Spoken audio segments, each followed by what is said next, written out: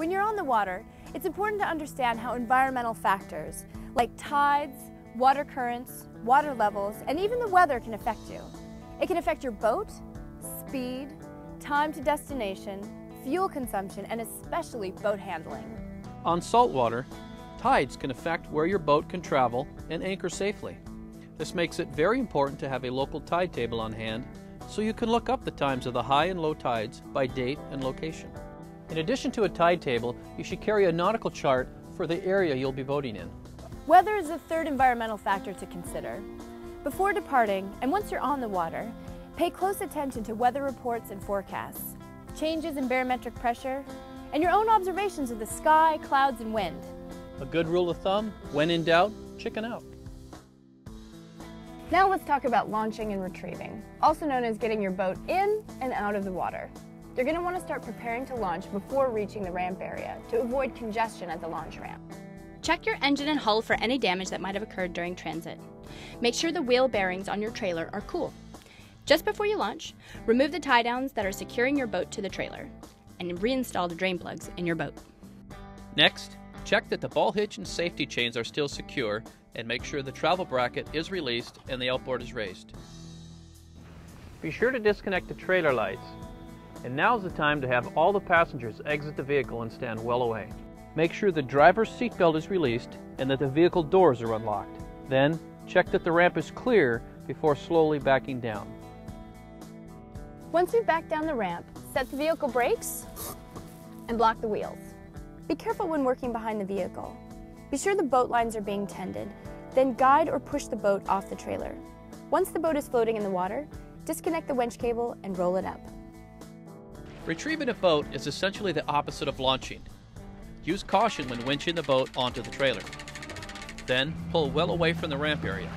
Remove your drain plugs, allowing any water to drain out of the boat, then prepare for safe towing, as we discussed earlier.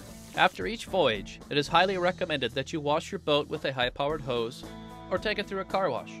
This will help prevent the spread of invasive plants and animals, a growing problem nationwide.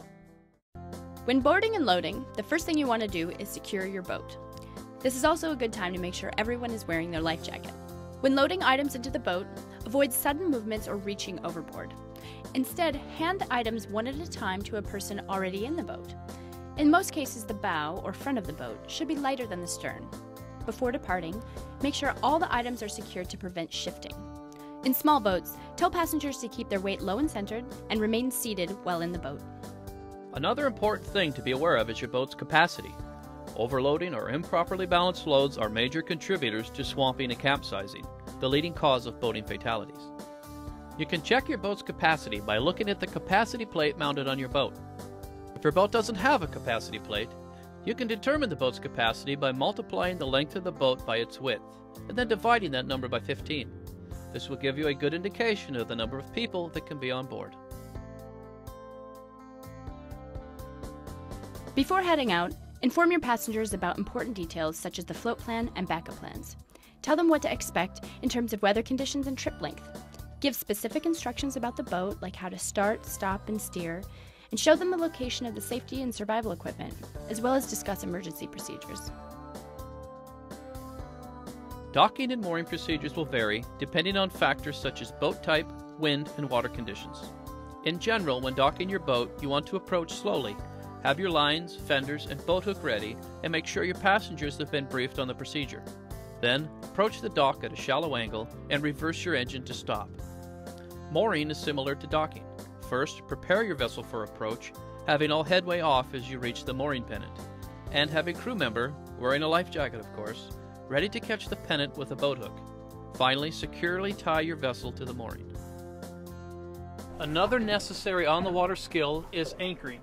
The secret to proper anchoring is scope. Scope is the ratio of rode to the depth of water. Rode is the anchor line, plus any cable or chain.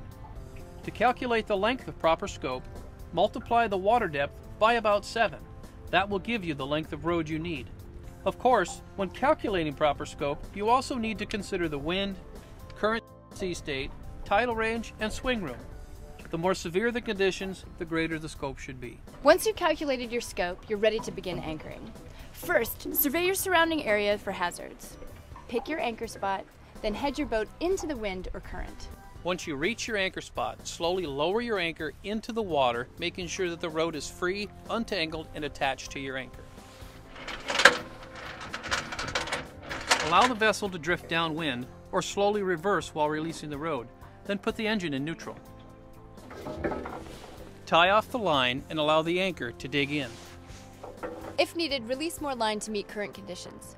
Then, be sure to retie the line securely to the vessel so it won't slip or jam.